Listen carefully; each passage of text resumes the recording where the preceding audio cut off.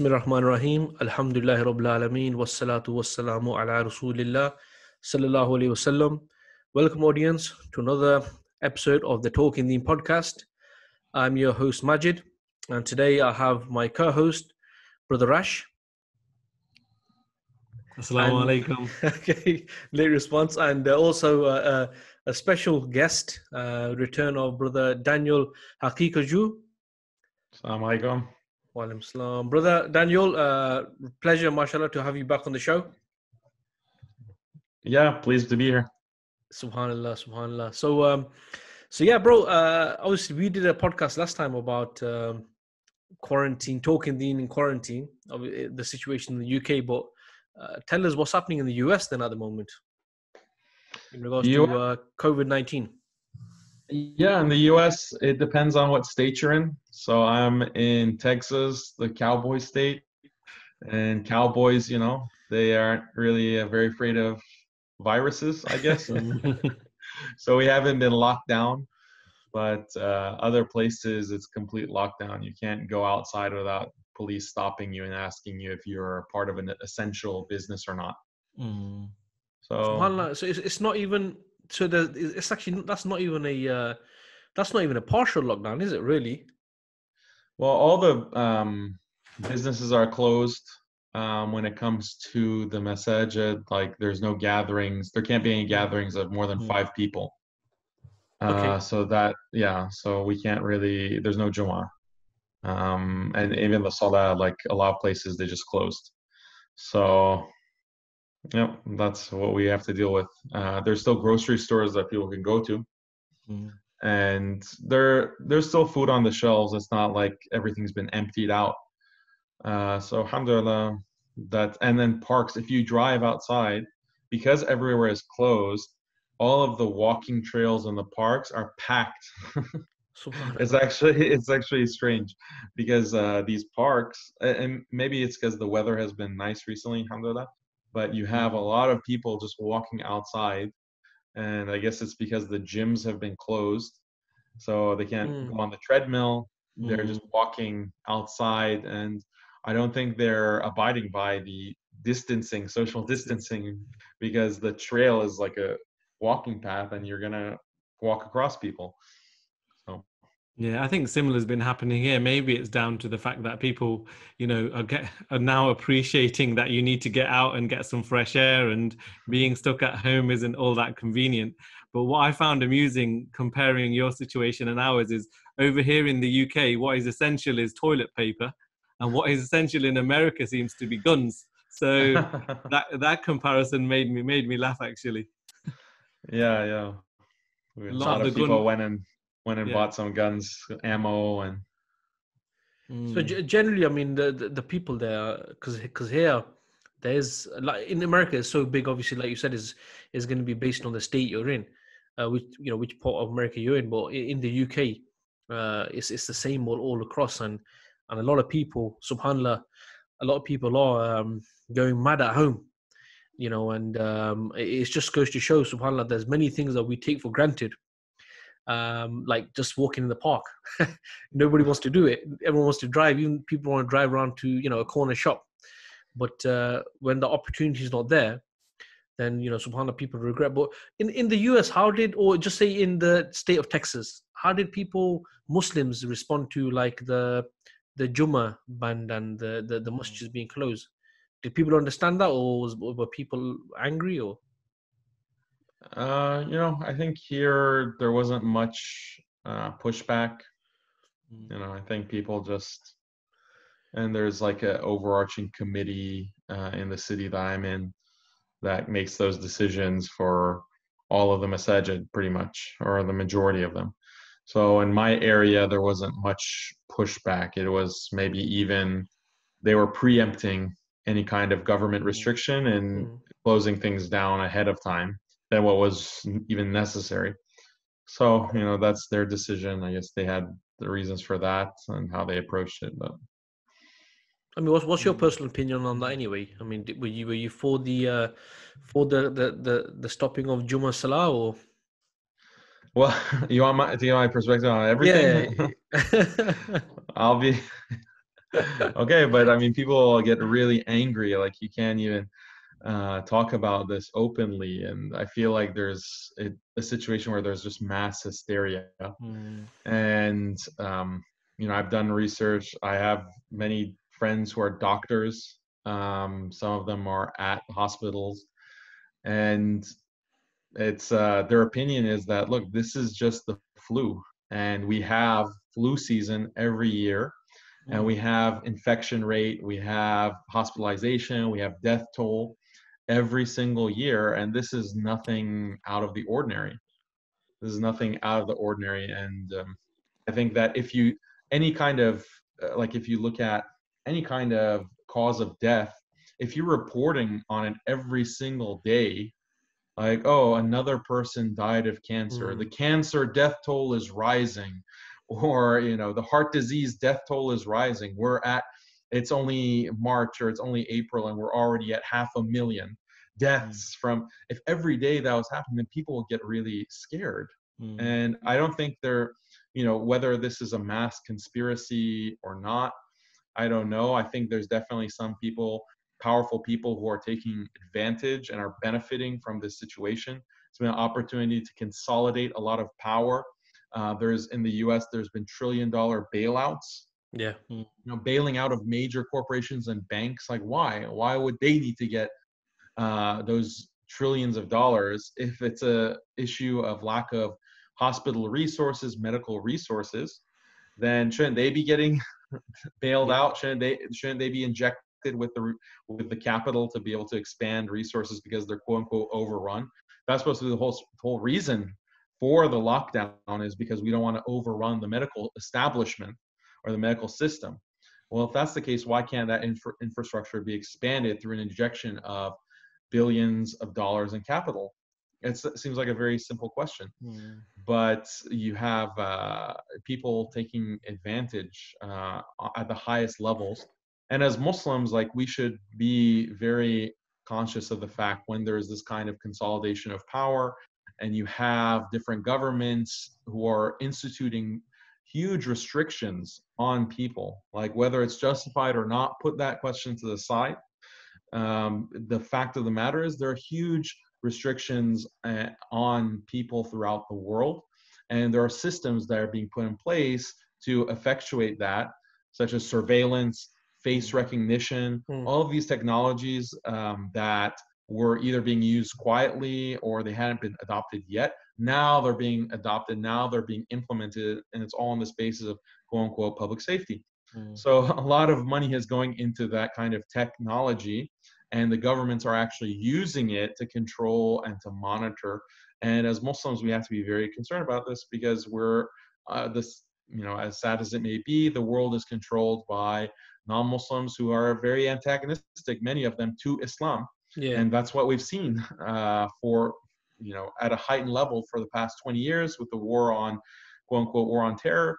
So this is just another step. Like, I look at what's happening right now as very parallel to what happened after 9/11, with the kind of massive changes that came and the entire globe shifting in terms of a response to what is this made up boogeyman of terror. Like, we're all going to die. We all need to be monitored, and every communication needs to be data mined by the government, and we need to have all of these restrictions on people's lives that came after 9/11. It's just been increasing since then. This is now another catalyzing event that people are taking advantage of, governments are taking advantage of. We have to be, as believers, aware of these global trends, because first of all, the believer should be informed and should know what his enemies are doing. Subhanallah. Yeah, exactly. I mean, the Messenger Sallallahu Alaihi Wasallam said that the believer is not stung from the same hole twice. So yeah, so interesting views. And to be honest with you, they are. I've spoken to a lot of people, and a lot of people who do keep up with what's happening politically around the world, and there's a lot of question marks.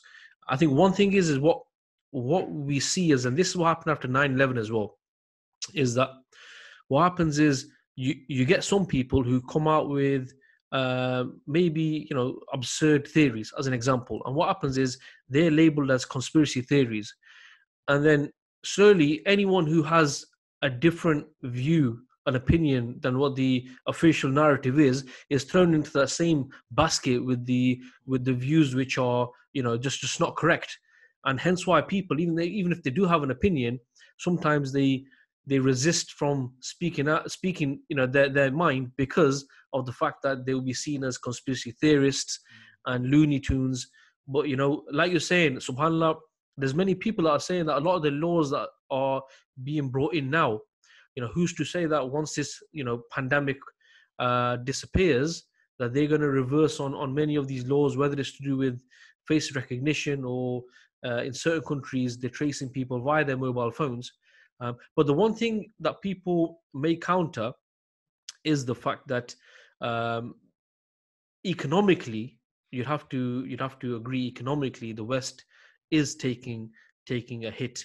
Now it may well be that, you know, the situation is there, and there are forces that are taking advantage of it. But generally, you know, if someone was to argue that, you know, if the economy of Britain is hit, the economy of America is hit, for example, you know, for the capitalists, capital is their god.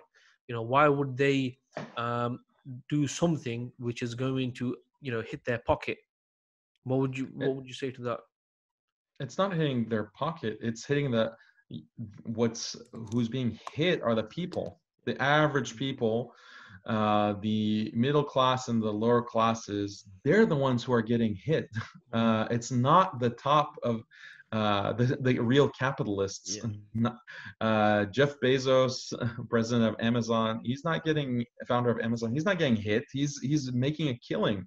Yeah, they had to hire thousands of employees because of the situation with everyone ordering things online. These banks that are receiving bailouts, trillions of dollars, literally trillions, the biggest government bailouts in history are happening right now. This is benefiting them. It's benefiting them, and it's hurting everyone else, the people who are losing their jobs. And the way that economists talk about market crashes is they talk about a reset. They talk about a reset, and it's a very suspicious term that they use, because it makes it seem like, okay, this is something that is going to have an overall benefit. For many people, when economic crashes happen, such as what happened in 2007, 2008 with the housing market crash in the United States, you have people losing their homes, losing their jobs, going into bankruptcy. It's not a reset for them. That's the end. But for those who have capital, yes, they might have a loss in that year financially, but everything is cheaper for them. Everything is cheaper, and they have the capital to be able to buy up everything that everyone else has to sell in order to make ends meet.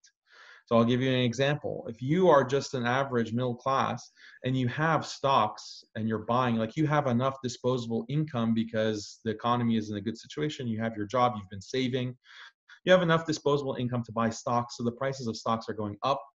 Maybe you have enough money to buy property to rent or to sell or whatever. Like you're in the middle class, but now you're having access to these kinds of other financial avenues. But when the financial crisis hits, you don't have all of this cushion that will protect your assets. If you lose your job, you have to start liquidating. You have to start selling things off. You have to start giving away the property, and at a very cheap price. But those who have the capital, because they're millionaires, they love this kind of opportunity because everything is cheaper now. You can start buying stocks for pennies on the dollar. You can start buying properties, right? And I know Muslims who are very wealthy, and they will say that we're just waiting for the next market crash. They see it as an opportunity because everything is cheaper, and then we're going to be able to instead of paying 100K for this flat or this townhouse, we'll only have to pay half of that or 70% of that. So it's much more profitable, even though it's technically a market crash. So whenever these market crashes happen, there is a huge transfer of wealth up actually. And it's the government, because of corruption, that is bankrolling that, because the government bails out. So everyone is suffering the loss, but certain people have the privilege of getting a check from the government for billions and billions and trillions of dollars. And where's the government getting that money? They're getting it from printing it. They're just printing that money, and who ultimately has to front that cost? It's the people, because of inflation. The value of that dollar plummets. So I go to the grocery store, instead of paying $3 for milk, for a liter or 2 liters of milk, I have to pay $6 or $7 or $8. Cost of everything goes up, but my salary stays the same. Exactly. So who does that benefit? That benefits my employer. Definitely. Right? Yeah, the point I'd like to make, where I think I agree with Daniel in this respect, is that sometimes, they say it's called trickle-down economics. This is a perfect example of all the bailout money, and this is what I've been thinking quite a bit recently, is all that bailout money, even if it goes into the hands of some of the middle class and the lower class, that money then is going to them to be able to pay their rent, their mortgages, those inflated prices. What happens? That wealth just trickles back up to those people who have already got the wealth in their hands. It's not as if they're saying, well, for the next 6 months, you don't need to pay your rent. We're going to let you off because there's, those who have all the wealth at the top, they're going to fund for you for the next 6 months because you guys are in a difficult situation. Instead, it's the case of going, okay, here you go. Here's some printed money, but it will trickle back up to us, because with that money, you'll be paying your mortgages and your rent and those inflated prices. So in that respect, I agree. I think sometimes these kind of bailouts and these huge economic changes, people assume, and certainly here in the UK, people have said, well, look, the government's being quite generous. Yeah. They are paying people 80% of their salary. The government paying that? Yeah, the government are saying here, as long as it's better than our situation, up to £2,500 a month, they will pay 80% of that. But the way I look at it is, when they're paying that money is still trickling back up, because the alternative would be to say, make lots of people bankrupt, allow lots of houses to be repossessed. And in the long term, that is not beneficial to the economy anyway. So firstly, I think that's an interesting point. Just very quickly, my view on the numbers. One thing, this is why I do think the death numbers are a little bit suspect, which is where I think I agree with you, Daniel, is that they are trying to, when you said about the flu, one element I agree, and the other element I don't, perhaps, so I'll mention that as well. The bit I agree is the number of deaths now, especially in the UK, the deaths that were happening anyway, people that were dying anyway, if they have the COVID-19 virus, it's getting put under the tally of this person died from COVID-19, or is being conflated into that bucket. Whereas the fact that some people possibly would have died anyway, that bucket isn't being, the comparison is not relevant, is that, a similar number of people at the moment, at least, are dying, and they're putting it down to this particular virus. So that element, I think a lot of people have jumped onto that and have said, there's an element of a conspiracy here. Maybe it's not as bad as, it's only like another flu. Where that bit I agree with. I think that the government are trying to... It's not like random people are saying this. These are doctors who are pointing out these discrepancies. Definitely. Practicing doctors, and there are many online. It's not like tinfoil wearing, basement dwelling, whatever, conspiracy theorists. These are doctors who are noting the discrepancies that, for example, in Italy, where you find a lot of people who have died from corona or COVID, that whatever, as you mentioned, like they might have died from heart disease or just from old age or from pneumonia, but they just happen to have COVID, and it's counted as, okay, you've died from COVID, as opposed to you just had it. So that's a big discrepancy. And the other discrepancy is that the way that they're calculating the death rate is not consistent. When it comes to other strains of flu, you have the calculation of a projection. What is the total number of people in the population who actually have this virus? And then based on that, you calculate, okay, how many have been hospitalized and then how many have died. And that's how you get a death rate. Yeah. But that's not the way that they're calculating the death rate for COVID. They're saying that these are the people that we've tested that are tested positive for COVID. And probably and then these, how many died in the hospitals? Yeah, they're only in the hospital. Yeah, so they have no sense, other than I think South Korea has done a test, like a random sample, but I'm not even sure about that. But nowhere else have they done a random sample to see how many people can we project actually have it within the population, because that's a bigger number. That's a much bigger number than the actual people who have tested positive for it. So if you have that bigger number and X number of people have died, then the death rate is going to be much lower than what they've actually been saying and projecting. Yeah, so those are the two elements, I agree. And I think that there is a bit of an agenda behind both of those, using numbers and statistics to conflate things and create that hysteria. The bit that I'm not sure about, and maybe you can shed some light on it, is certainly over here in the UK and places like I've heard from people in Italy, and you have these doctors doing WhatsApp videos and things like that. Certainly a lot of people have been saying that the health services have been massively overwhelmed. So regardless of number of deaths, the actual number of extra people in hospital, certainly that is significantly, or from what I can see, more than a common flu. That's the bit that anybody who comes along with a theory that it's similar to a flu, that's the bit that I'm not quite sure about, because certainly let me respond to that. Yeah, let me respond to that. Just do me a favor, do a Google search. Yeah. Flu, hospitalization, hospitals overrun, hospitals overwhelmed with flu. Some combination of those search terms. Go to Google News and look at the news for any year at all, other than 2020, and you'll see the same headlines. Yeah. Because every year hospitals are overrun with flu. If there's a particularly bad flu season, hospitals are overrun. You have tents being set up in the parking lots. You have overflow. This is a common annual occurrence. So just do me a favor, just Google that. And Google's news search allows you to select dates.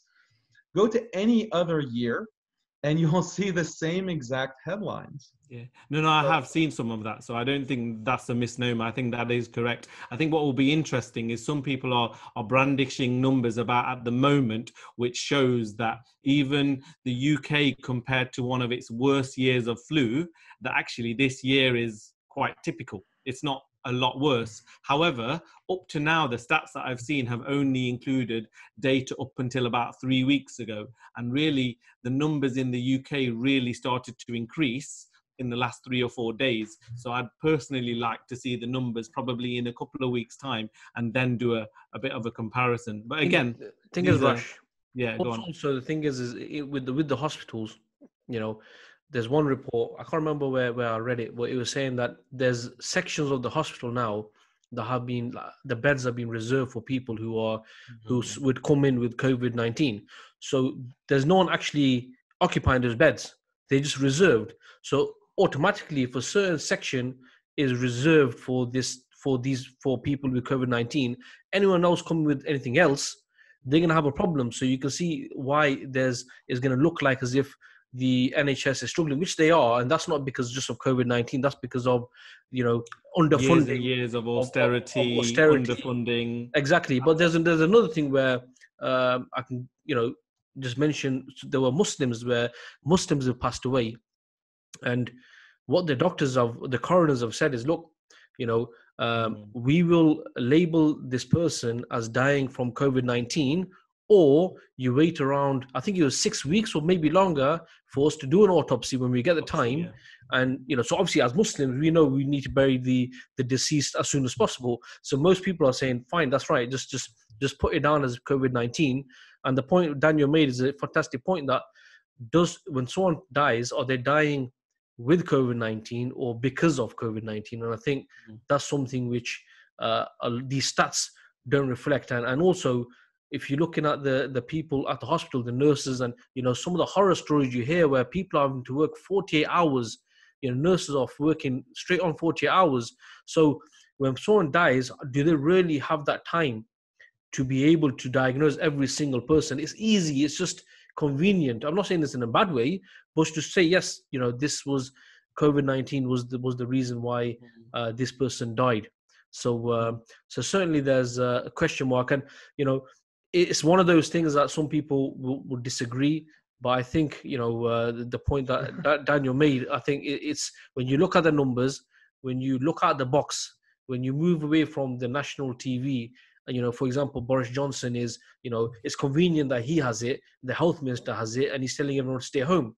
That is kind of... It's amazing how all of these celebrities and politicians all got it, and they are taking quickly. They get tested, and then they go on social media to announce it. It's very interesting.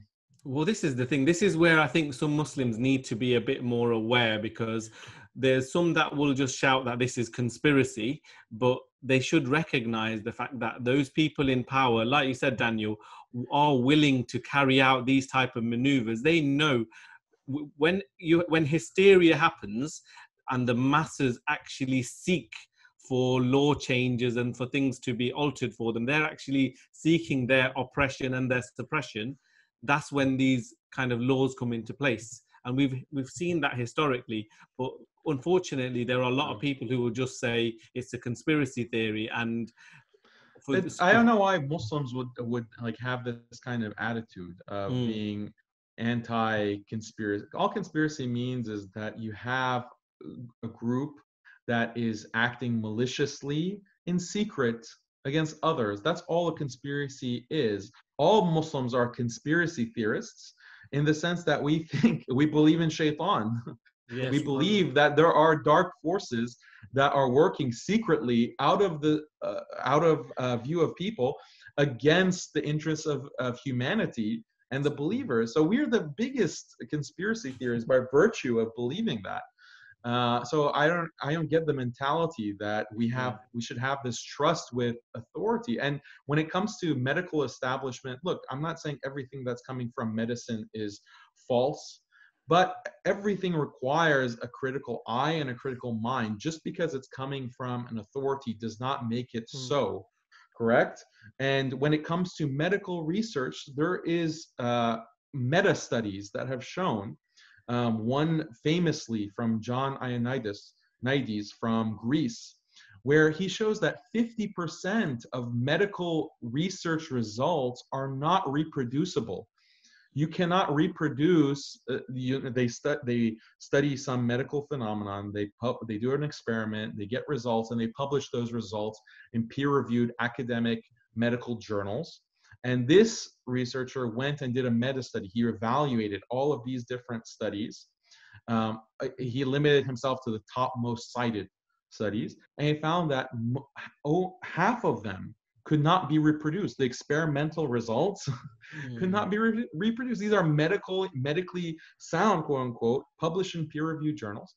Another more maybe common example that we can appeal to is, I posted this on Twitter actually, sarcastically, and a lot of people didn't get the joke that I was trying to make. But I posted the food pyramid. Are you familiar with the food pyramid? The classical, where it shows you how much of your diet should come from grains versus vegetables, meat, dairy, and fat, and sugar. And you'll see the bottom of that pyramid is 40% of the diet recommended is coming from carbs, bread, cereal, pasta, rice. And this and the recommendation from the medical establishment as well as the FDA in the US and throughout the world was that you need to have mostly carbs and you need to limit the amount of fat and protein that you're getting. And the entire food pyramid was based on this, and it turned out to be completely wrong. And it was actually the exact opposite, that people need to reduce the amount of processed carbohydrates that they're taking, particularly bread, pasta, cereal. They need to decrease the amount of sugar that they're having. Fat is actually healthy if it's from a healthy source. So the medical establishment has made a complete 180-degree turn in recent years, but for decades they're giving the complete wrong advice that has contributed to the death of hundreds of thousands, if not millions, because of heart disease, diabetes, and these kinds of problems. So I joke that have you heard of the keto diet? Yeah. So I joke like, okay, any Muslim that's following the keto diet, you're going against the expert advice that was given for decades. So you're a conspiracy theorist if you think that these doctors were all colluding and conspiring to make people fat and to die of heart disease, right? That's the implication. So if we can understand how a professional group or authority, especially tied to the government, can be very wrong, in fact, get it exactly wrong, the opposite. Then okay, that should be part of our understanding of the world, that we can't just trust whoever has that authoritative badge that says this is the case. Maybe they're right, maybe they're wrong. We have to evaluate and have that critical mind. And this is something that Allah tells us in the Quran, that if a fasiq comes to you, a fasiq means someone who's an evildoer, someone who habitually is doing wrong, comes to you with news, then verify it, right? So this is these authorities, these governments that are coming with this dogma, okay, they're the definition of fusaq, of being these fasiq people. And so we have to have that, we have to follow what Allah says in the Quran and confirm and evaluate. And alhamdulillah, that's what people are doing. A lot of Muslim doctors, as I mentioned, I know, they say that this is completely overboard. This is not as dangerous. The infection rate, the death rate is nowhere near. It can't be what they're saying, because the way they're calculating is wrong and inconsistent. It should, at most, like what we would recommend as medical doctors, is that, okay, distribute masks, and people in crowded places just need to have that mask as long as they're healthy. If they're at risk, they're older, or they have other kinds of medical conditions, then stay at home and avoid contact. But we don't need to lock down an entire country and destroy the economy and cause all, Allah knows what kind of destruction. We haven't even tasted. We don't know what's going to happen. Only Allah knows what's going to happen in a month or 2 months, because the effects of what is happening today, it's going to take us a while to realize the impact of it, to really feel the tangible pain that has been caused, like millions of people out of work.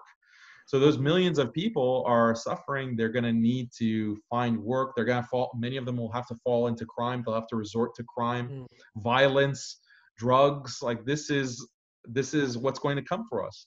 Sadly, we're viewing it from the point of view of the West, isn't it? Just a very quick point is that speaking to people in like Bangladesh, India, and places like that, where the government isn't at least giving a degree of support, there's a lot of people in poverty. All of a sudden, they can't ride their rickshaws, they can't, do manual labor, because all of a sudden there's nobody wanting to come out and take those services. All of a sudden, they were hand to mouth, they didn't have the earnings to go beyond a couple of days. Those people are suffering so badly that these kind of measures, for them, the measures are far, far, far, far worse than catching the virus itself. So there's another perspective from a third world point of view, and it's very dangerous and a big problem. If you look in India, for example, in India at 8:00 p.m. they were told that at 12 o'clock there's going to be a lockdown, and that's a proper lockdown. You're not allowed to leave your home. And what chance did people have to get things? I mean, in Italy, they're talking about in places there's going to be riots, and because people are now actually starving, and also you've got other situations where, and it's a good point that Daniel makes, that we, even not just the economic point of view or the fact that people are struggling, but if you look at the plots of the kuffar against the Muslims around the world, these are not going to stop because of coronavirus, right? So there's reports that Israel is implementing the deal of the century right now in West Bank and these areas. You know, Masjid Al-Aqsa is closed. You know, you don't know what's happening there. Kashmir's been closed since last August. Now that all this issue that was going on with the Muslims, you know, also the fact that they're blaming the Tablighi Jamaat, and whether it's true or not, but they're blaming Tablighi Jamaat in Delhi for being the main spreaders of this virus is convenient. That you know, so there's games being played, and the point is that right now everyone's just worried about themselves and toilet paper. But the reality is that I think when we're going to look back at the coronavirus and what it meant, we're not going to see that now. Maybe next year, maybe year after. I don't know, Allahu Alam. But there are things that are being hatched right now. The world hasn't stopped. The shaitan hasn't stopped because of coronavirus, right? You know, and I think that's one thing that we should appreciate. No, that's a very good point. Yeah. But also, you know, subhanAllah, speaking to Brother Daniel, and you know, we could continue for ages, because you know, it's always the views that you have really are one which enlighten, and I mean that as a really, you know, as a compliment, because a lot of people, we're seeing now a lot of Muslims, what the messages you're receiving on WhatsApp, they're still very individualistic. I.e., for example, you know, you just make the dua for yourself and your family. You know, it's really disconnecting from the ummah as such. It's just about you now. And in all this, and the reason, one of the reasons why I want to speak to Daniel and bring him on this podcast really was that there is a lot of Muslims out there who now, because of lockdowns, they're at home now, and they have an opportunity, especially with the younger children. Okay, with the younger children, a lot of people are asking, you know, now that we have this opportunity, everyone normally at work and stuff like that, now that younger children are there, how best to teach them Islamically, how best to culture them and take advantage of the fact that now they're out of the system to some extent. And the reason, obviously, you know, Brother Daniel and Brother Daniel's wife is also involved in the teaching side of things. So I want to get your view on this, Brother Daniel, i.e. in regards to in a practical way, because a lot of people are asking, a lot of parents are asking, and they don't know whether it's just about the children reading Quran for 15-20 minutes. You know, how can they take advantage of the fact that they do have access to their children now more than before, where it's just a case of dropping off at school, going to work, they come back, you get about an hour, they go to sleep, and it's very limited. So what are your views, what are your thoughts on this? I think that everyone has to make an effort as parents. You have to make an effort to connect with your children. And that's the main thing, like depending on how old they are, just being in their face-to-face, talking with them, asking them about their day, their interests. That is a big achievement if you can do that on a daily basis with your children. And having the power to shut off the TV, having the willpower, just turn off the TV and don't use that as a crutch. Okay? Because if you have that TV on, it's going to suck all the attention in the room. People are distracted, or if they have their phone in their hand, that's just an attention suck that will take away all of the possibilities of conversing, having a conversation, playing games, because reciting Quran, practicing Quran, praying together, that's all important, and you should take advantage of this opportunity to go back and connect with the Quran. But there's, you know, you can only do that for so much time a day. And you have to also have fun. You also have to play. You have to all kinds of games, puzzles, drawing, feeding into their creativity. So with our children, we like to just give them pieces of paper and a pen, and then whatever they want, they can draw, they can practice writing. They're younger, but this would apply to kids of any age, just being able to have quality time. Board games can be very fun for the family to play that together. It's also important to get out. So I don't know if you can't even go to the park. You can't even walk over there in UK. And you can go to the park, but they're, like you say, it's not as seen as family day out park. It's more seen as just go for a walk to get your daily half an hour of exercise, and you can only go once, and you should stay in numbers of less than 3. Yeah, so you can go like for a walk with your children, and that in itself has a lot of benefit, enjoying the scenery, and you don't get to do that in the hustle and bustle of work life and student life. So there are many ideas, and my wife wrote an article on muslimskeptic.com with 5 different ideas for what you can do with your children. So her name is Khalid, and you can go to muslimskeptic.com, skeptic spelled with a K, and that article is there on the front page. But yeah, and one of the things I think that Muslim parents will realize or recognize is that when their children are not in school, especially if they're putting their kids in public school, but even some Islamic schools, their behavior is going to improve at home. And that's because they don't have a bad influence as much, bad friends, bad peers. So parents might notice that, oh, my child is behaving much better, much more respectfully. I'm able to connect with him or her to a larger degree. And the reason for that is he's not connected to the bad influences that he might have been around, or just the environment of the public school as an institution. He's no longer in that, and the behavior has improved.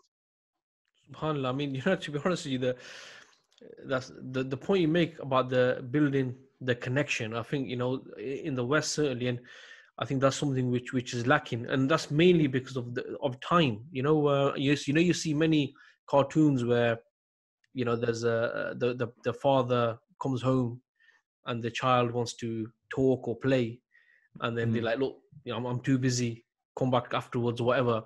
And then later on in life, when when they're now teenagers, and the parents want to speak to the teenagers, and they're like, look, we ain't got time, we don't want to speak to you, you're not cool. And I think that's really important, because especially with you have like the subcontinent culture, whether it's Bangladesh or whether it's Pakistan, and there's always where, well, the elders, they were working in the factory, especially, I'll give my own example. Father was working in the factory and stuff like that, and he was in school, and they worked, all the hours that, Allah could send. And, and what it is there's a big, a gap in that relationship. And also the relationship is very, where it's not, it's not friendly as such. I don't mean it's bad, but there's not an element of friendship, just like you're saying, like just sitting down, how things going, and how are you, and this and that. It's more like, go and do this and go and do that. And and I think that's a really important point. I think that's even more important than just say the Quran aspect, because what it does do, if it takes the kids out of that crowd where there's that rebellious streak, and it's anyone who's doing good in education, they're seen as a nerd. It's good to be like a rebel. If they are that sort of atmosphere, then I think, like you just said, the best advice really is just try to build that relationship. And that's, I think, first and foremost, and I can take that on board myself, to be honest with you. Yeah. I mean, it's a relationship that is a parent-child relationship. That's important, because you can't really be, as a parent, the friend of your child. It really depends on the age. And there's, certain ages where friendship makes sense. After the age of 14 to 21 is the age of companionship. And then beyond that, and this is coming actually from a statement that is attributed to the Sahaba, but it's coming like from prophetic guidance. I believe it was Ali radiallahu anhu, who stated like this distinction, that from ages 0 to 7, that's the age of play. Then ages 7 to 14, that's the age of discipline. And then ages 14 and 21 and above, that's companionship. So you can't really be a friend and a disciplinarian at the same time. Right? But I mean, I think that there's a lot of wisdom in that advice. You can have, regardless of what stage in life your child is at, you should always have a good connection with them where they feel comfortable talking to you about what they feel. and you are there to listen, they don't feel like you're ignoring them or they're not important, or they never get the feeling that you don't really love them. Subhanallah. That's very important, to make sure your child knows how much you love him or her, and that you're always open to listen to what he has to say. And that doesn't mean that if he doesn't deserve a smack on the head, you won't give it to him, but you're still open and you're communicative with him. Do you know what I find quite interesting about this situation? Like the Western family structure. I think Muslims should reflect on this a little bit, because it's the Western family structure that has promoted this idea of mother and father both going to work, not being that, we talk about the child's first school being at home with his mother. And you know what you're talking about, those relationship building, that building of respect.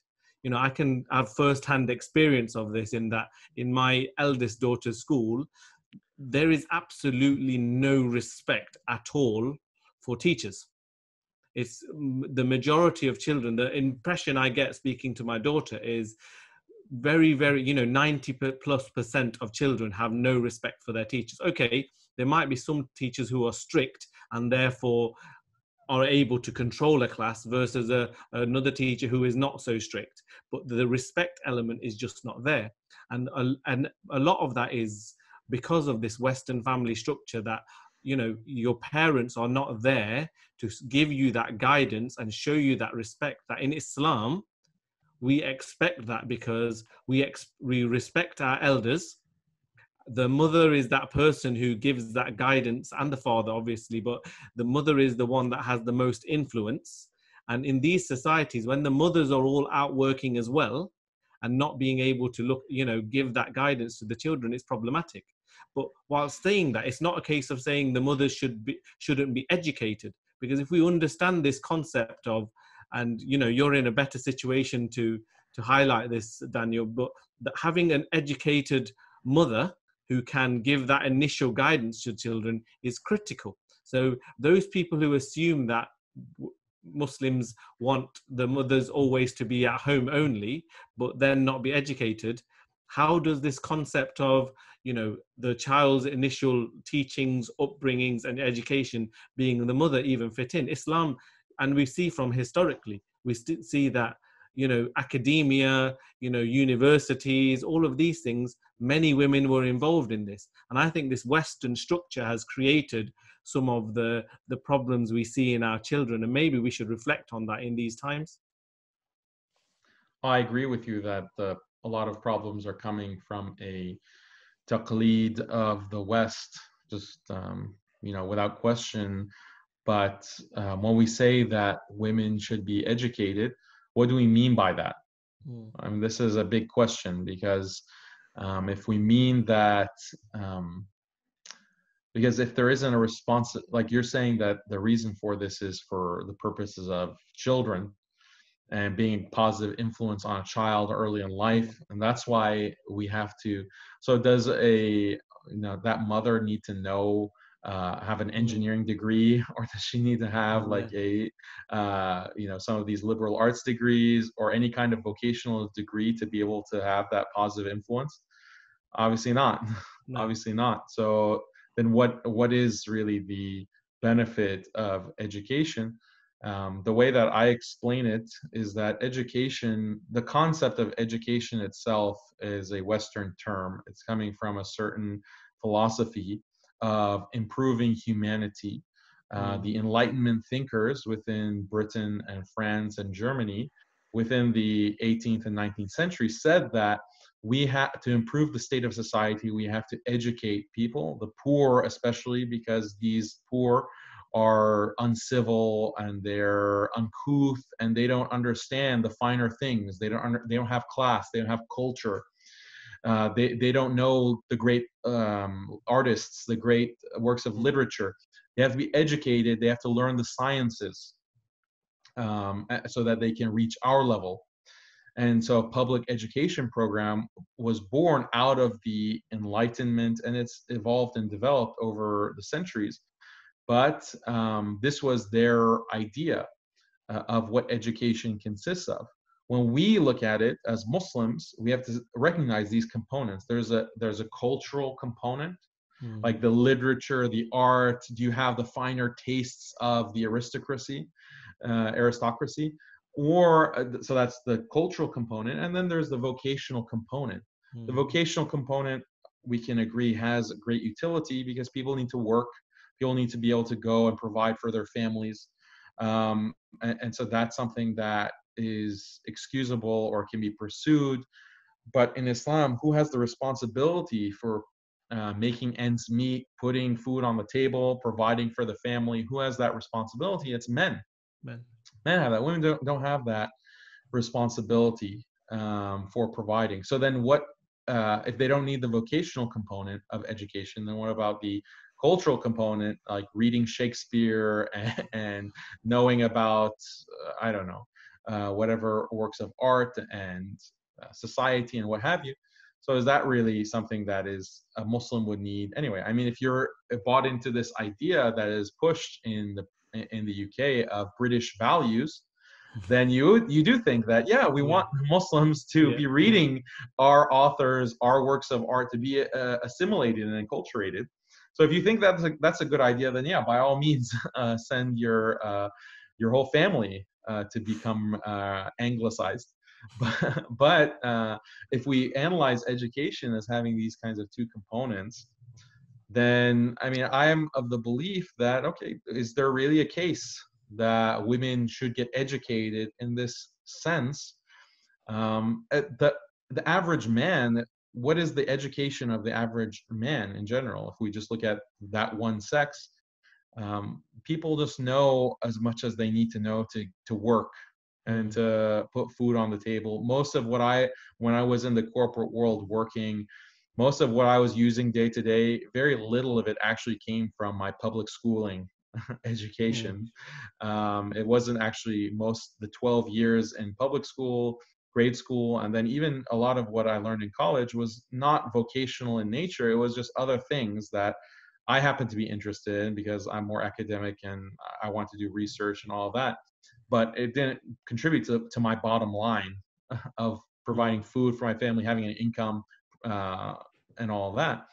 So how important is education? Like, we don't have that same fundamental concept that the Enlightenment thinkers had, that education is going to bring utopia, and once these lower classes get some education and some socialization, then we're going to achieve utopia. No, as Muslims, we don't have any of that philosophy. Our philosophy is that we have to have the obligatory aspects of knowledge to be able to worship Allah, to know who Allah is, to understand what being a believing Muslim entails in terms of belief in Allah, the angels, the books, the messengers, and the Akhirah, Yawm al-Qiyamah, and Qadr. We have to know how to pray. We have to know how to make tahara. We have to know how to fast. We have to know how to pay zakat. All of these pillars of aqidah, pillars of Islam. And we have to know how to purify our hearts. These are the things. We have to know the diseases of the heart. These are the things that will rectify. These are the things that the Prophet ﷺ was teaching to rectify the Arabs and everyone else in the world. Correct? And that led to the best generation, that led to the best people, that led to the most prospering that the Ummah has ever seen, is through those teachings. Okay? So that's our formula. So when it comes to educating our community, our women, our boys and girls, that should be the pillar of it. Those teachings. Yeah, I suppose, my comment was around that level of education to be able to give that Islam to your children. And you're right, that we shouldn't probably call that education, because education itself today is tainted by that Western way of viewing it, meaning that you have to be educated to the level of having a job in this society. You're right, education from the point of view of the basic knowledge that every person really should have, not just the mother, but the father as well, in order to pass that on to their children. I think I sort of understood that from what you said, but I think maybe I didn't make it very clear. No, but it's good though, because like if you're saying education, it sounds like, look, our women are not educated, Yeah. then one can take the fact that it means that they need to go and they have to have these degrees and so on. And it's really important because, when we're talking about the time when we have with our children, and people are saying make the most of it, when you're talking about from an Islamic point of view, if you don't understand the fundamentals of your deen yourself, if you don't have that, how can you pass it on? But there's also another thing, Brother Daniel, that I want to add to this as well, is that there's one advantage, and especially at this current time, that I've seen because of what's going on, i.e. in regards to this lockdown, okay? And that advantage is, and this is going to be the same over the pond, I'm sure it's the same in America, but what we've seen is the issue to do with this aggressive liberalism. We've seen in schools where, up and recently, there was actually the first case in Britain where a father was looking at a jail sentence because of taking his child out of the school. Well, actually, not even out of the school, out of the lessons to which promote LGBTQ, which promote gender fluidity, and etc., etc. So one advantage may well be the fact that now the children are not in that environment. So, and it actually links to the first point, because a lot of parents, they, were complaining in regards to what the schools are doing, and they're willing to petition and demonstrate and so on. But now that your children are with you, the reality is that if our emphasis on life is, our goal in life is to make sure that we provide a house to our children, that we make sure they get the latest PlayStation game, that they wear the best clothes, they wear the best shoes. For this, we need to work. If we're working all the time, then we're not learning our deen. So even this time when we are with them, okay, you can't really take advantage and give them fundamentals that when they do go out in society, when they do come across these ideas, that they're able to, deal with these issues in a way which is suitable according to Islam. So, in regards to the issue of LGBTQ, gender fluidity and stuff like that, what advice do you have in regards to, the best way for parents to make most of the time in regards to undoing or setting up these barriers and this buffer zone, this guard for their children who are then going to come across this education, because this is now something which most likely is going to be mandatory in most of in Western societies in the schools. So what advice would you give to parents in regards to this issue of LGBTQ, feminism, all this stuff? Well, the parents have to educate themselves first, and otherwise they won't know like what to say. So I mean, this is why I have all this material I put out and courses, so parents can take advantage of those resources and figure out for themselves, like, well, what do you say when your child comes to you and says that, well, I don't see why should I obey Allah? Why? Well, yeah. That's not, isn't that like a dictator that I just have to obey and I can't like opt out of obedience to Allah? That doesn't seem fair. So how are you going to address that question? How are you going to address why do women wear hijab and not men? All of these kinds of issues. It's definitely on the minds of the children. So having answers to that as a parent is very crucial. How are you going to raise your child as a Muslim and not be able to have some thoughts to share, some ideas to convey? And that goes back to the whole point we made about communication and connection, having that good relationship, because you want your child to trust you, and trust your opinion. So if your child recognizes that, oh, my dad is not on board or my mom is not on board with this LGBT agenda, just by that trust alone, that will have a very positive effect in him or her not having, not falling for that ideology. As for what can you say, like on these issues, a lot could be said, a lot can be discussed, but I mean, we have limited time, so we can't get into everything. I think one thing that's affected a lot of Muslims is the fact that there's this mentality where you have the man of God and you have the man of the world. This clergy mentality, i.e., as long as we have imams and scholars, who are doing what they're doing, it's not a responsibility on us as individuals to know this. And the reality is Allah subhanahu wa ta'ala, when he addresses mankind, when he addresses people in the Quran, he's not addressing scholars, he's addressing human beings. And there's certain things which, you mentioned quite a few of them. As Muslims, there are certain things that we need to know by necessity. These are things which you can't plead ignorance about because you are working too hard and stuff like this. These are things as Muslims we need to know. But wouldn't you agree that what confuses things, okay, is that when you people have this mentality of just following someone because it's a scholar, following someone because it's an imam. So when you have people who are now in the not I want to say pro LGBT or feminism, but they are standing by them because of minorities and stuff like this, like in America, for example. And I know you're very familiar with some of this discourse that's going on there.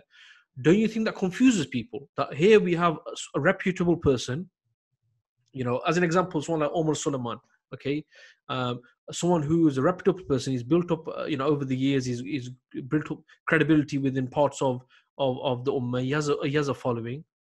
Now, when he is when he is giving these views about, that we should stand up for people's rights, no matter what they are, etc., etc. Now, don't you think that confuses and muddies the water? Yeah, of course. Constant confusion. And I think that it is important. Like it's true that not everyone can know every detail of every issue. And what is the best way to address LGBT? Like a parent is not necessarily going to have the tools or the knowledge to be able to do that, but at least that parent should be able to outsource it, or to say, oh, well, watch this video or take this class and you'll get authentic knowledge on this. I think that's very important. It's just a question of who are you taking your knowledge from, and who do you take as a religious authority? Many of the people who are considered to be scholars, they're not actually scholars. They're barely students of knowledge. And they don't have, even though they are called sheikh, they're not, where's that title coming from? Where's that title coming from? Who is being granted these titles, and on what basis? Because some of the people who are the most prominent in terms of social media following are not actually very knowledgeable. And then you do have knowledgeable people who they have studied, they have the credentials, but they're still promoting very wrong ideas. They're promoting very wrong ideas. And those are the ones who are the most dangerous because they have the knowledge and they're distorting it. And honestly, the way that you can tell is that it's good to have a broad basis of who you follow. Like, this is the advice I give the average Muslim. Like, okay, you're on social media or YouTube, you're consuming this content, but don't tie your religion to one personality, like to one individual that you don't even know personally. You've only seen him through a YouTube video. If it's someone that you know personally, like a masjid, you'll have more of a close relationship with that person by virtue of that's the imam at the masjid and you're studying from him.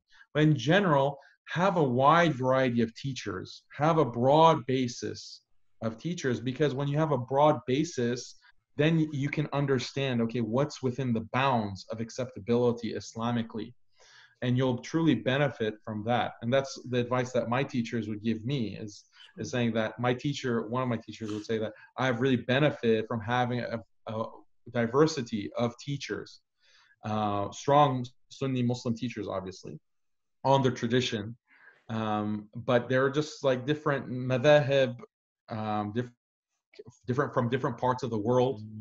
And so he benefited from that, and he recommended, like, you as well, like, make sure that you have like a broad basis. And then when it comes to online, you can tell, like, if you are following reliable people and a variety of them, then it becomes obvious who's saying something that is really out there and is not in line with the Islamic tradition, and it's something shadh, it's something weird that he is promoting. So that's my advice, like practically, because it's a chicken or egg problem. I don't have the knowledge. How do I get the knowledge? And how do I know who is knowledgeable to get the knowledge from if I don't have the knowledge? Exactly. So which comes first, chicken or the egg? So the solution to that is have a wide range of people that you are following, and then evaluate. And you're going to have a well-rounded understanding of some of these Islamic issues through that. And if you can take organized courses and be regular, if you can't do that in person because of COVID or whatever else, just follow online and train yourself. Like if you are so concerned about your children and conveying the right knowledge to your children, if that's really a priority for you, then what effort are you making to do that? You know, I think that's really, really important advice. I give something similar to a few brothers recently where, again, you know, the question was similar in that sometimes you can view some content, and my answer to whether this content was correct or not was a little bit like, sometimes there'll be someone speaking, try to take what is good and leave what is bad. But obviously that's a bit of too much of a general statement. So they were like, how do I know what is good and what is bad? So that my answer was that, you know, if you have a broader range of knowledge, or you have a broader range of sources, which include some of the classical sources, then you can evaluate a little bit better. Rather than, I think what you get nowadays is people follow one particular personality in a very, and it's called personality as well for a reason, because you have a very personal attachment to that person. As soon as someone says anything, not negative, but even if they say that what that person is saying is incorrect in a polite way, you take it to heart. Rather than taking it personally, you should evaluate, you should check whether, you know, we're human beings, they're human beings at the end of the day, they're not infallible. So I think that's important. Can I also say, this might be a controversial view, but I'll put it out there, is, you know, this aggressive liberalism that you asked the question, Majid, about. Okay. I think an element of it we could see as a bit of a, I don't know if positive is the right word, but it's causing a clash. Whereas, you know, historically, what we've had is these countries, these Western countries that we live in, they let us pray, they let us fast, they let us have our masajid, they let us practice our deen, such that we've become comfortable here. Whereas now, because of this aggressive liberalism, those people who people may have even called Uncle Toms and given them kind of negative names, even some of those people who are very pro-West, pro-government, are now, when it comes to LGBT, when it comes to these kind of things, are suddenly realizing, wait there a minute, they want to corrupt my children with falsehood. I'm not happy about it. So maybe this aggressive liberalism is something that is waking Muslims up, which that wake-up call is required. Yeah, it's some... Oh, go ahead, Match. And I was just going to say that, and this is why I think that when you have scholars coming out, or so-called scholars that are then legitimizing this, you see the problem. You see why it's so dangerous, because people are agitated, but then, you know, they're looking, and like Daniel said, if they don't go to the right source, then this will just appease them. Yeah, exactly. So is it like a positive that, I mean, it's positive is probably the wrong word, but, you know, it's causing a bit of a stigma, which is hopefully waking people up. Yeah, I mean, sometimes you need a jolt to be woken up, and that's the nature of liberalism, is that it's going to continue to push and push and push. I mean, we're in the throes of it right now. Like, this is a liberal project to lock everyone down. You're locking everyone down for their safety, and so this is maximizing people's liberty, because it's protecting us all from death, certain death, that millions and billions will die if we are going to the grocery store or we're praying Jummah at the masjid. So this is the liberal project that we're experiencing, and it could get to the extent where everyone is trapped, like in certain metropolitan areas, urban areas. There's limited space, like in East Asia, Southeast Asia, Japan. So what if we could just contain everyone in a box, like everyone's locked down, and then psychological problems will erupt because of this. So we just True. give everyone a certain kind of drug, a certain kind of soma, like in Brave New World, to just ease them, make them feel this euphoria, and provide for them their food on a daily basis. And this is like ultimate freedom. This is ultimate, like everyone's experiencing maximum pleasure, bodily pleasure, every single day. There's no toil, there's no work, this is a utopia. That's the liberal utopia, and that's what we're slowly closing in on. And this was just the next step, this lockdown. So we're going to see what's going to happen, what's going to come away from it. But hopefully, unfortunately, not everyone's woken up with even this. Like me, we're skeptical. We're talking about this as like a bad thing, this lockdown. But a lot of Muslims, sadly, I haven't seen them woken up. They think that, okay, we have to do this, and there's no problem with it. Let's just close all the masajid. Let's close the haram. Let's wrap everything up. No problem. And with no resistance to it. There was one point, and this might be like over the top, but I've been thinking about this, and when you got Daniel on and you got Rash on, and I have to bring my hardcore theory across. But I was thinking that, especially in the UK, the first week when Jummah mosques were closed for Jummah, what you saw is this outpour of emotion. A lot of people were texting, I can't believe this, I didn't expect this to happen in my lifetime, etc., right? Then what I gauged was, the week after, there wasn't that much. And then I was thinking that, subhanAllah, imagine this goes on for 6 months. Imagine that after 6 months, I don't think it'd ever be like this, but that same emotion should be consistent, right? But when this becomes normal, as an example, when it becomes normal and like, you never know, Jummah could become an inconvenience in 6 months' time, and you got to go and pray again on Friday. But it won't be like that. But I was just thinking, like, look how humans are, in the sense, like, when a situation changes, after a bit, it just becomes normal, and that's just one example that I personally experienced, and I had in my mind, and I thought I'd share it out because, there's been justification of it. There's been justification of this, exactly what you're talking about. Do you know how? They're saying that, I'm not going to mention the scholar who said this online. He has a social media presence. But he said that, look, we're practicing Islam as the Sahaba practiced it in the early days, the beginning of Islam in Mecca, where they had to hide and they had to be in their homes. And so this is Meccan Islam. We're experiencing Islam like the Sahaba were at the beginning. So he's like spinning it as if this is a good thing, that everything is being shut down, that Muslims aren't able to practice. And this is exactly what modernists have been doing for a long time. They've said that, look, we don't need to establish Khilafah. We don't need to have any kind of governance by the Sharia. We don't need to have any of it, because we are practicing Meccan Islam as it was practiced in Mecca. So just pray, just do your salah, maybe have salatul Jummah, pay your zakat. But these other aspects of Islam are not applicable. They're not relevant to our day and age.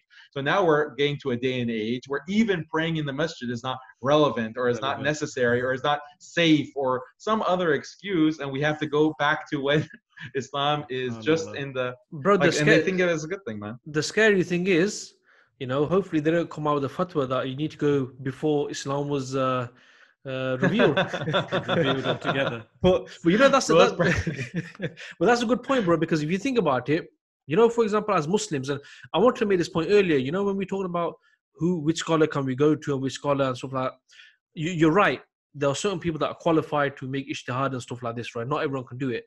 But if someone was to just put effort and read the seerah as an example, if they were to read the Quran to a certain degree, look at some tafsir, I'm not even talking about going into it in too much detail, just reading it, you would see that the whole life of the Messenger sallallahu alaihi wasallam and the pious predecessors after was for a certain objective. Now, when you have these people that are giving these fatwas, then you would actually see a contradiction. And if somebody was to look at the seerah and look at how the Muslims lived and how they established Islam in Medina and how it spread and how they liberated mankind, this issue to do with the Jummah, and I just, as Brother Daniel mentioned about the Khilafah there and the Sharia, and I just thought that actually, just say, you know, some people may argue it's been 200 years or it's been 100 years since the Khilafah has not been here, Sharia. But you know, the same way that maybe that desire is not there in the normal person to be living under this, to be working towards this. In the same way, with the Jummah example, the fact that there was that emotional, and then you have the people coming out saying, you know, you're gone into your Meccan stage, so you might as well go home. What you have is you have people out there who are reputable and, you know, online scholars and who have a huge following, millions of following. When they say that Khilafah is not needed, the Sharia is not needed, Islam was secular, priority. Yeah, is not a priority, then you can see why that there isn't going to be that same feeling. And one quick point as well is that what I noticed is, you know, when you speak to many people and you speak to them about the problems of the Ummah, you speak to them about the Sharia, you speak to them about other Khilafah, other things, a lot of people, what they do is they say, brother, make dua. Okay, fair enough. Alhamdulillah, you need dua as the weapon of a believer. But what we've seen since this coronavirus thing is the amount of messages about dua, the amount of like coordinated world duas, synchronized duas, that on this day, on this particular time, worldwide, we're going to do a dua for coronavirus and the removing, right? And you're thinking, actually, if that's what it means to make dua, then even the people who say make dua for the return of Sharia, the return of Khilafah, even their dua is half-hearted, because when do we see these huge appeals in the masajid or online to say, let's make a comprehensive dua, let's make, you know, for the return of Islam, for the return of this and that. You don't see that. And that's why I think what's scary is maybe something which absolves a lot of the normal people from this is that if the scholars are not speaking about this, if people are hesitant to speak about it, then the normal person isn't going to know. And on the other hand, if you have got people who are saying, look, we're in the Meccan phase now, we're doing what the Sahaba did, then it's legitimizing it. And you know, 6 months without Jummah, just say now you come back out, that same emotional attachment, is it going to be there? Allah Alam, I don't know. But I do think that the responsibility of the scholars and the people with the knowledge, if they're not directing the people in the right way, then there are certain things that people are not going to know about. They're not going to find it as relevant. They're not going to find it as a priority. And then the problems that we see today are just going to continue. And who's to blame? Is it the people that's giving these verdicts and these fatwas? I think a lot of scholars are doing fine, and they're promoting exactly what you're mentioning. When it comes to certain social media celebrities, I mean, whatever, like they've already discredited themselves. For those who know and who have like even a little bit of knowledge, they're already discredited, and their following should not be taken as something like they're actually representative of scholarship or ulama. This is a mistake that people make. Like you, others might be disappointed with some of these celebrity figures because of the kinds of compromises that they've made and the kinds of interests that they've belied. But they're not representative of ulama as a whole. A lot of ulama I know personally, and some of them are my teachers, they're working very hard and they're saying the right thing, they're teaching the right thing, they're working in the right way. So I don't want to group them all, paint them all with the same brush. We have to be careful about that. Yeah, I mean, the reality is that the people that are speaking the truth, they're not going to be given the primetime TV slots.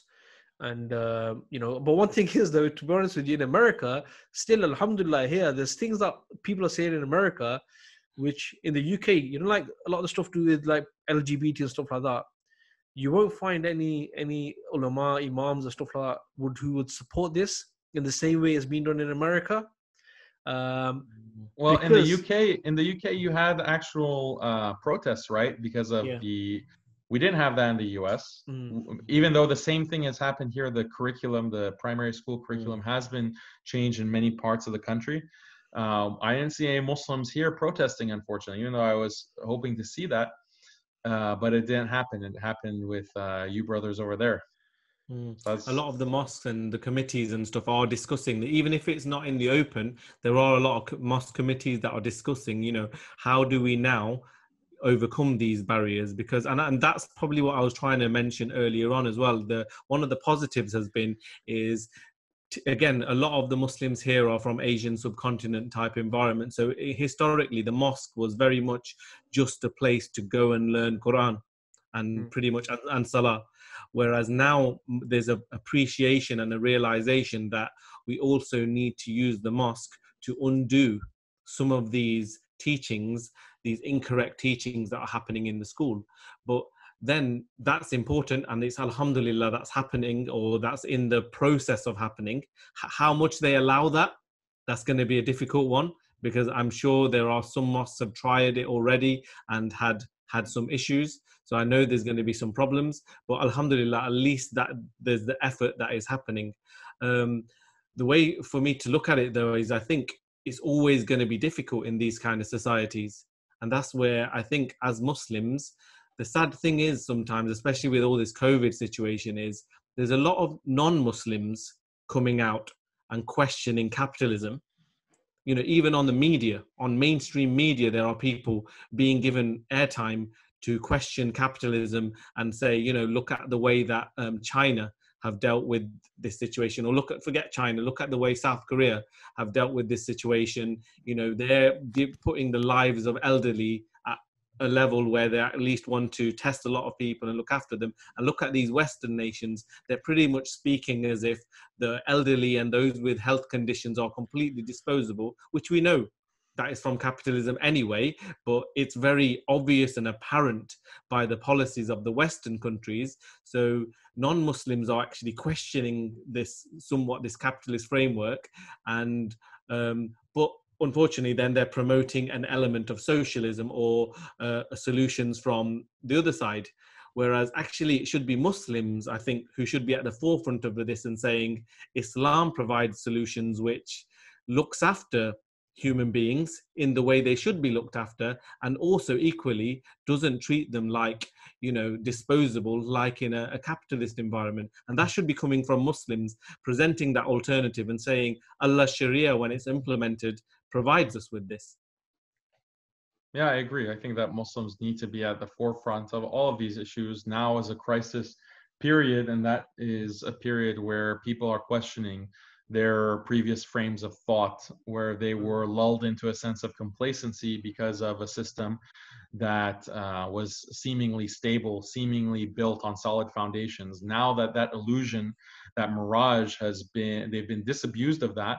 Now there's opportunity for them to see an alternative and see it with positive or more appreciative eyes, or at least to consider it. So I think Muslims have a big opportunity to speak very strongly, speak with wisdom, speak in a way that shows that, look, we have something that is completely an alternative. Look at where this system has taken you. Look at where it's ending up. If it's taken you here, that tells you that was actually, if this is the fruit of the tree, that tells you that the tree was rotten or was harmful at the core. So we need to look at this alternative, and then Muslims can speak about Islam without constantly referring back and making it seem like, oh, Islam is just like what you know. Islam is just has all of the same values that you're used to. We're just as pro-feminist. We're just as pro-freedom and pro-democracy and pro-British values or pro-American values. Hopefully now we can get out of that frame of inferiority and say that, no, this is actually a clear, clean alternative that is separate and apart from what you've been practicing. And it has these clear advantages, and that's because it's coming from the creator of all of humankind. So I agree with you completely. This is prime opportunity for those kinds of discussions with our classmates, friends, family, and so forth.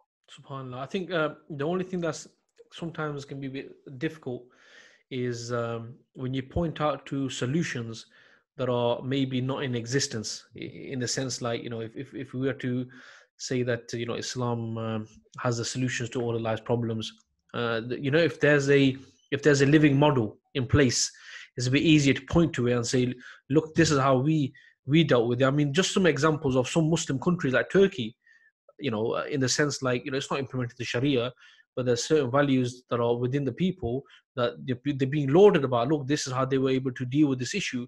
Whilst in the West, you know, in a way, they take an opportunity to say, look, let's take a certain aspect of the population which is actually a burden on the economy and society. Let's remove them through this thing. Anyone they've said this, anyone who's 65 or 70, basically they're not going to be given a bed or a ventilator, etc. So I think what it is first and foremost, we can show this, and what my opinion is that we can point this out to non-Muslims, because you're right, Rash, they're the ones that are asking, and unfortunately the problem is it should be Muslims that are asking. So maybe our emphasis should really be on the Muslims, who should know this, who should be pointing this out, the fact that, look, you're smitten by the Western culture. You think you've made it because you're here, but look, the reality is we're Muslims. This is how we should be living our life, etc., etc. Obviously, this comes through contacting people, through culturing.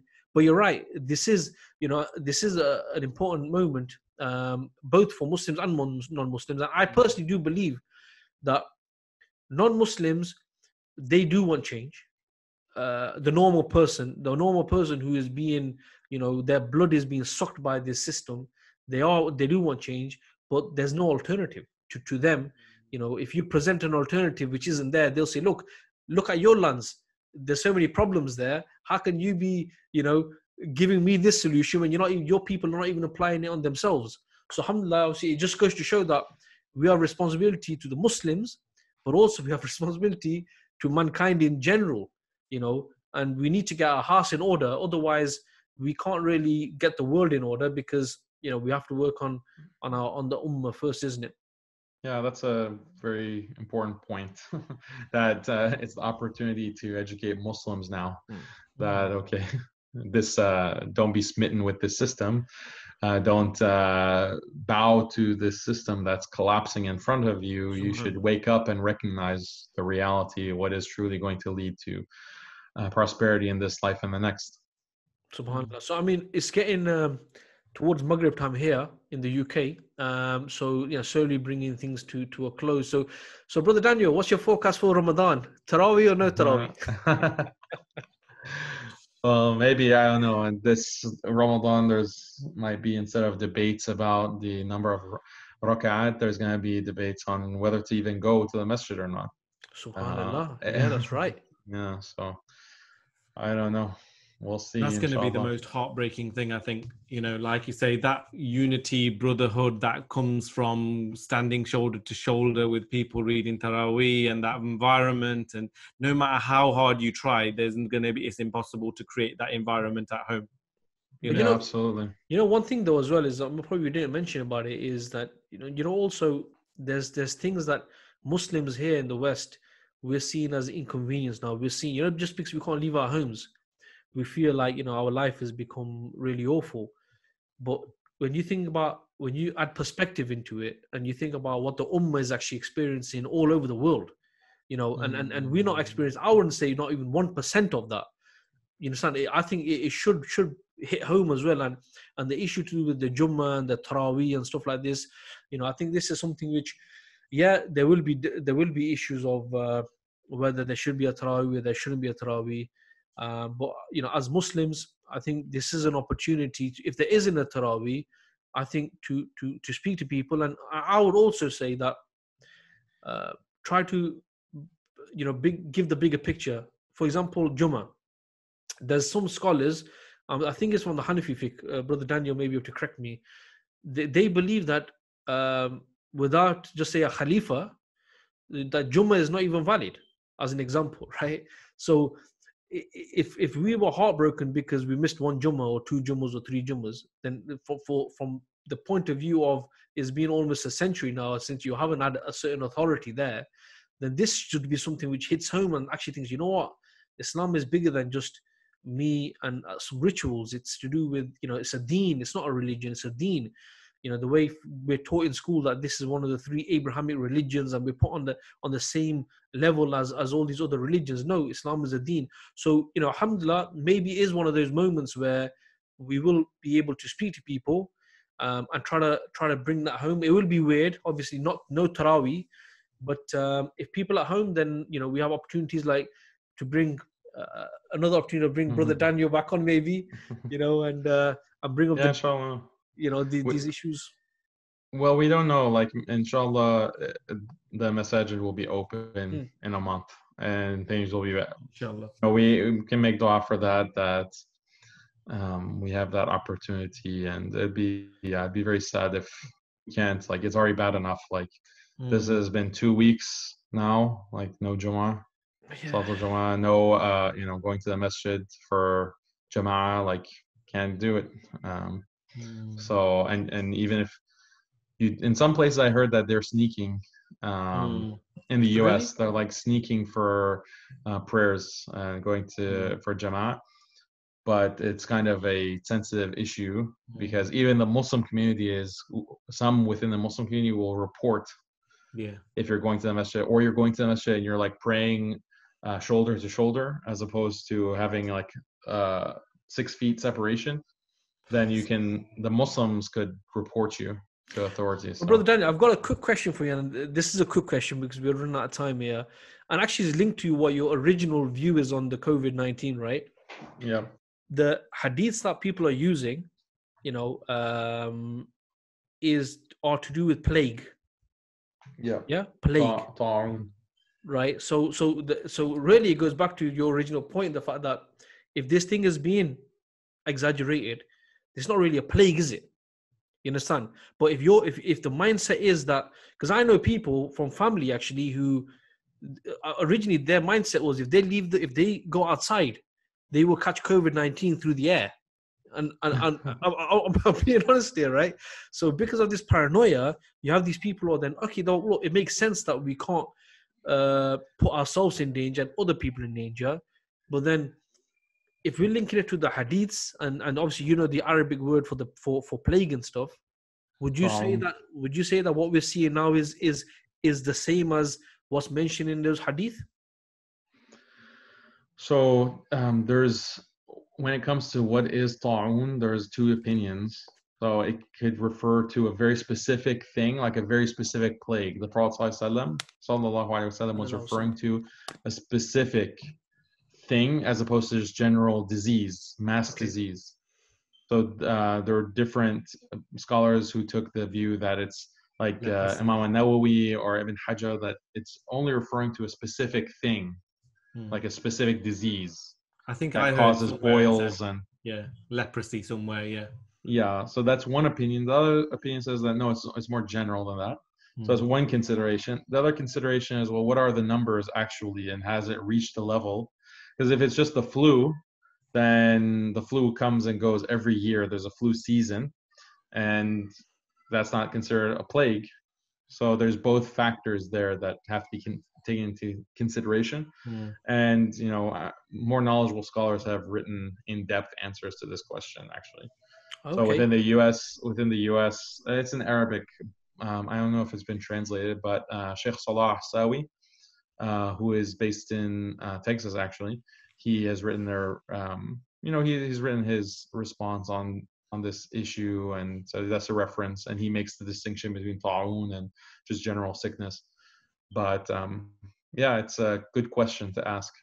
Because very quickly, because me and Rash, we in this group, a brother posed a question, and he's basically said, is a hadith of the Messenger sallallahu alaihi wasallam that Medina is protected by plague. And so his question was from plague, from plague. So his question is that there's people within Medina who have been reported as having COVID-19. I think maybe even dying from COVID-19. So he was a bit confused. And the angle that we sort of discussed was the fact that a plague, is this really a plague? When you think of the Black Plague and you think of a plague, is this really a plague? So it was down that same route, but it was good to get your opinion on that, and I'll look into that a bit more, to be honest with you, inshallah ta'ala. So I think we should sort of bring this to a close. I mean, any final points, Brother Daniel, Brother Rash? I'll start with Brother Daniel. No final points. Just try not to go crazy indoors, and try to spend time with family, and maybe less time on the phone, less time on WhatsApp and TV. And so it's an opportunity, if Allah has given you some free time, try to improve yourself. Maybe memorize some Quran, read Quran, both in Arabic, and then if you don't know Arabic, read it in English, so that you will get some meaning out of it, and there's going to be barakah either way. But we have to reconnect with Allah's book in these times, because the guidance that we need can only come from what Allah has sent in His revelation. So that's my number one recommendation for lockdown. Lockdown, subhanAllah. Rush? Yeah, I would say, I think personally, I'll give some personal experience very quickly, is the type of discussions I'm trying to have. And again, this depends on the age of your children is, and I think all parents should have this, you know, about how to prove God, how to prove Allah subhanahu wa ta'ala, how to prove a creator.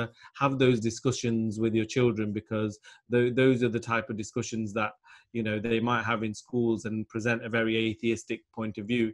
So this time, you know, you can have those discussions with your children, and don't, in other words, don't, just because they're young, don't assume that they're going to struggle with the concept. However young they are, you can package that in the right way and have that discussion.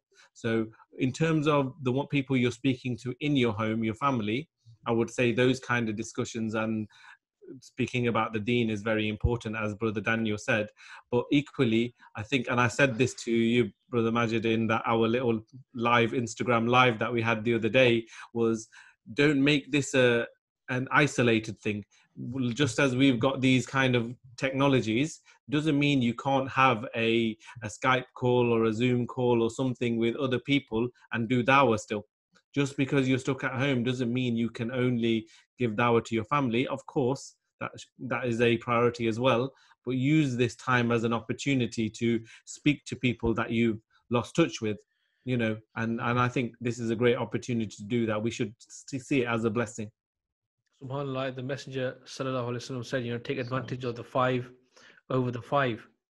And you know, a lot of people that I used to speak to anyway, whatever profession they are in, they were always too busy. Bro, listen, I really agree with you and I really want to know more, or I want to do this, but listen, I go to work, I come home, I chill with the children, and then that's my life. Okay, that's fine then. So I'm not saying they were making excuses, that's just reality. But now your reality has changed. So now you know there's no excuses. So Jazakallah khair, guys, really for joining me on this podcast. Jazakallah khair for Brother Daniel once again to come on to the Talking Deen podcast. Really is a pleasure. And inshallah, hopefully we will try to get another slot with you, maybe in Ramadan. I'm sure there's loads to speak about. And also to my co-host, Brother Rash, Jazakallah khair to you as well. And for all our listeners and people watching this, really there's some strong messages here today. And it's time to reflect. You know, we may be in a situation we're not used to. And as Allah says, you know, He tests people so they return back to Him. And if we don't take heed and continue as we are, even in the current reality and the situation, then when are we going to, when, you know, with 95 and the system's got a hold of you in a way where you don't have time to think about anything else. So really, inshallah, some really brilliant comments made. So I hope people benefit from this podcast. And so you can, you know, access our material on YouTube. Please subscribe. And you unsubscribe on our podcast, which is available on all popular podcast platforms.